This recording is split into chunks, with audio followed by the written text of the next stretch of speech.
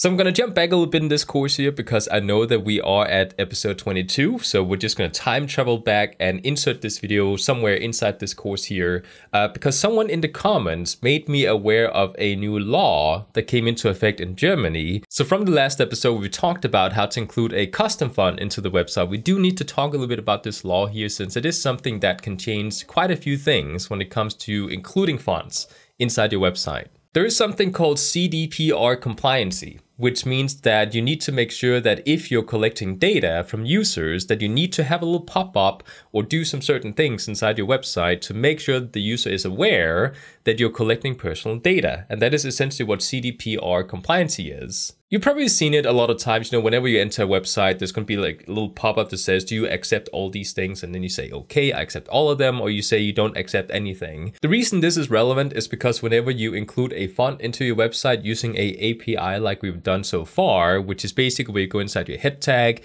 you include a font using a link or an API, and then you collect the font online into your website. And this is quite different because in order to do this, Google will actually need to pick up your IP address.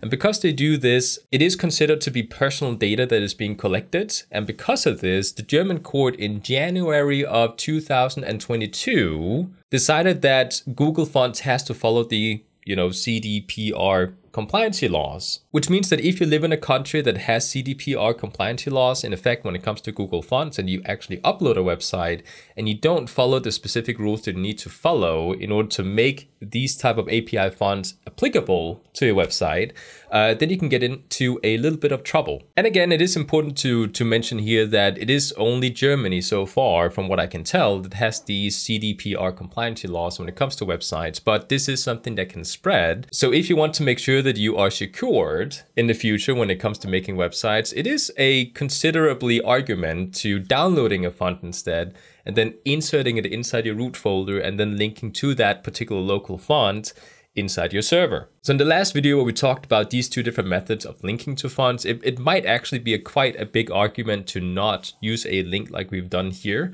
but to just download the font instead and then include it inside your website. So that is something that is very serious to consider when it comes to building websites. I will leave a link in the description where you can read up a little bit more on these GDPR compliancy laws and what actually they are when it comes to collecting privacy data.